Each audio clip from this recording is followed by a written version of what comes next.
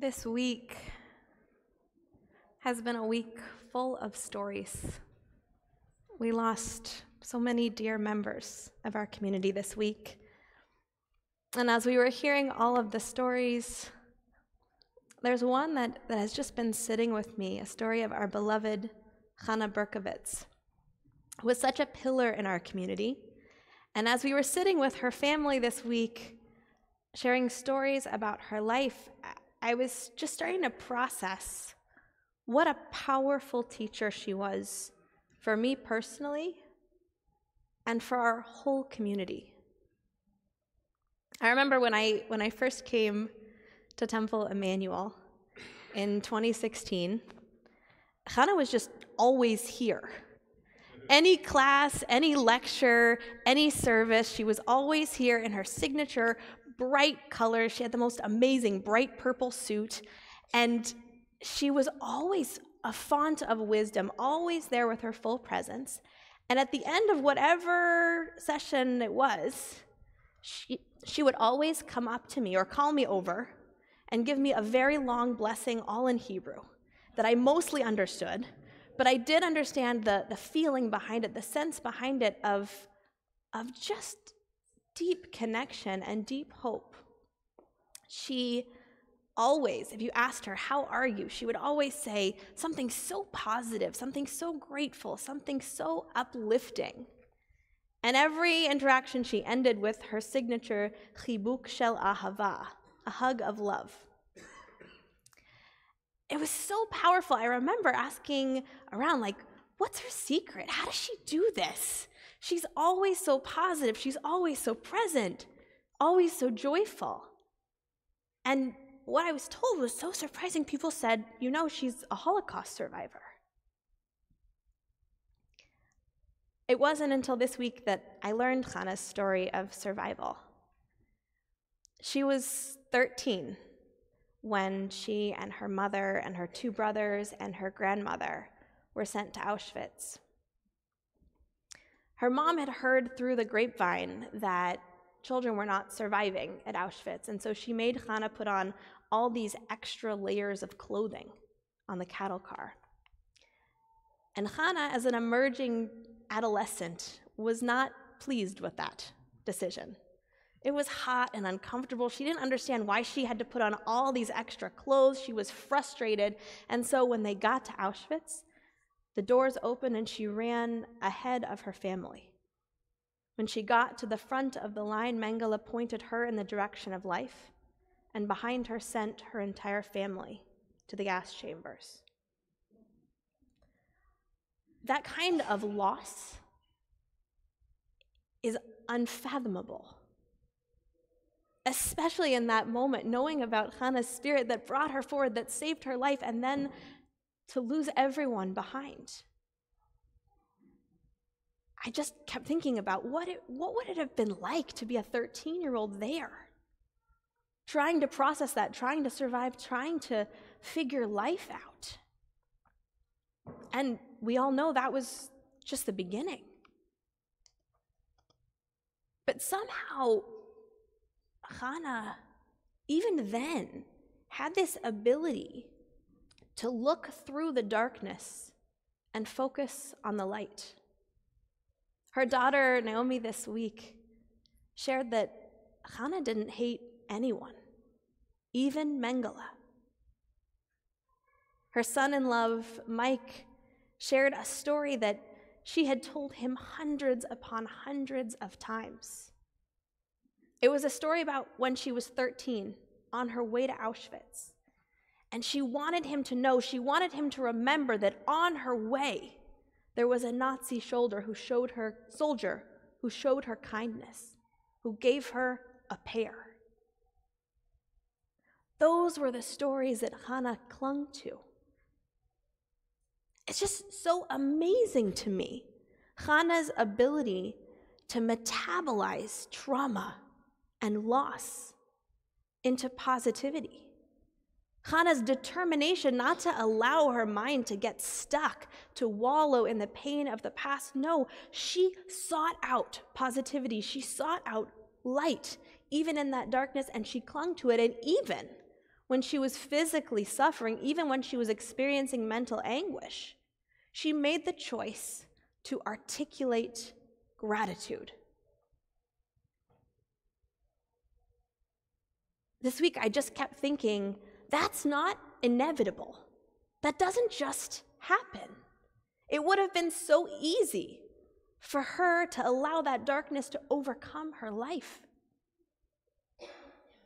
So how do we do that? This week, we're reading the famous story of the spies. We just read it. We all know the story.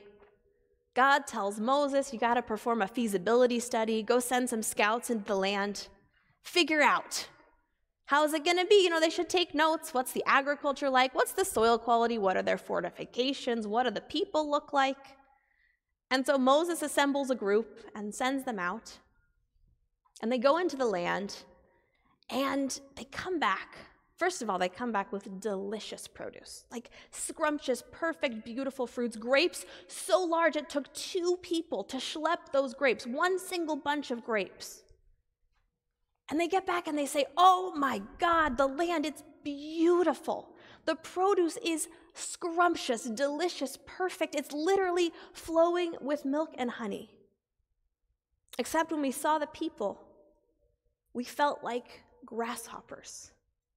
It's not possible. Sorry, we can't go. No way. God is furious. God's like, are you kidding? I brought you all the way here for you to go perform this feasibility. You were supposed to come back and say, it's great. Move on. God's so angry. God says, fine. You don't think it's possible? You can stay in the desert. And so an entire generation is stranded in the middle of nowhere, halfway between slavery and redemption. I always thought that this story was about the people's inability to imagine the unknown. That they just couldn't imagine what it would be like to live in a new place, to live amongst new people, that they couldn't get their brains there. But this week, hearing Channah's story, I started to wonder if maybe it was not a fear of the unknown, but rather a fear of the known. What if the people were so deeply enmeshed in memories of pain and trauma that repetitive thought pattern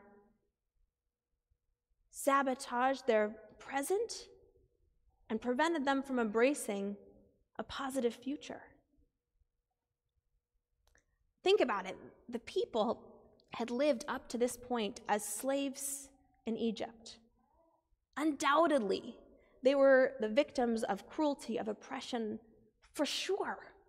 They witnessed suffering, probably experienced it themselves, and they leave Egypt, and they're walking along, and you can just imagine that they're just thinking about all of that pain and all of that suffering, and they're getting that in their mind, and they keep going there, and they keep going there, and they keep going there. And that means that when they see the plagues, it's just all they're thinking about is the suffering that they experienced. And when they see the new land, all they're thinking about is the suffering they've experienced. When they see those people, all they see are the Egyptians that they left behind, what they knew of people that were not Jews.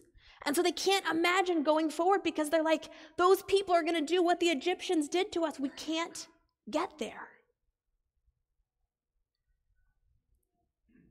Our Torah gives us a warning. All of us go through challenging moments. All of us have our own stories of trauma.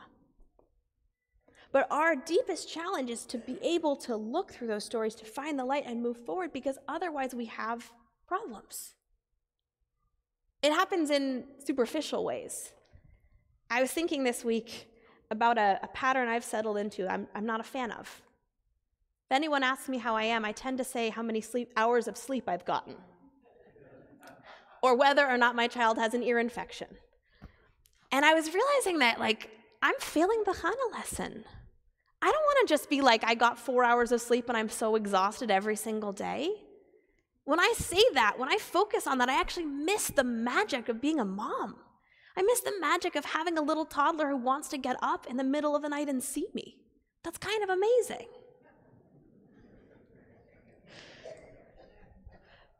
It happens with kids too. I see this all the time. I work with teens, and I'll talk to a teen and they'll say, like, I'm not good at that. I'm not good at math. I'm not good at science. I'm not good at English. I'm just not good at it. The translation of that is not that I'm not good at it. It's that I got a bad grade on this assignment, or this teacher made me feel like I wasn't good at this. It's not a predictive reality. It's a reflective reality. And yet when they have that identity, when they have that reflection about themselves, it makes it very difficult to inhabit the promised land. And who knows? Who knows what their mission is in this world? Who knows what it is that they can accomplish?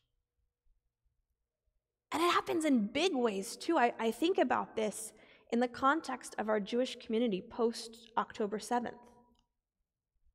All of us are feeling so deeply wounded by that horrific attack.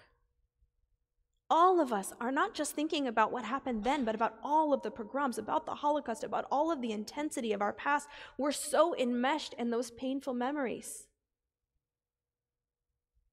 And I worry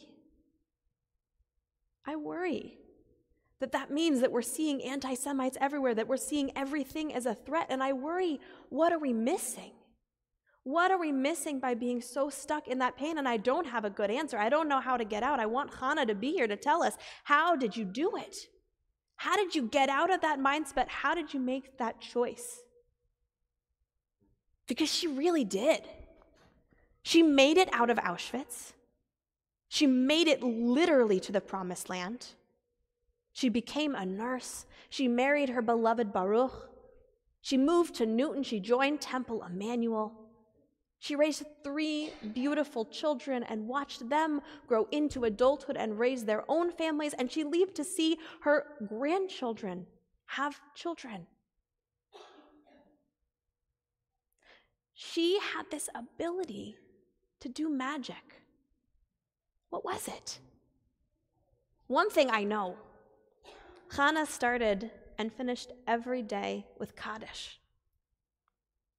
She started and finished every day with Kaddish, which for her was not about death. It was about affirming life. It was about affirming her gratitude for life. She also deeply embraced Jewish tradition. She saw the power of lighting candles, of saying prayers, of directing consciousness. Positivity is not inevitable. Getting into the promised land, that's not inevitable. Channah did it so beautifully. She modeled how to do it for each and every one of us. You're a scout. You have the ability to see. Note it on your feasibility study. It's possible. We can make it. We can all make it to the promised land. We rise.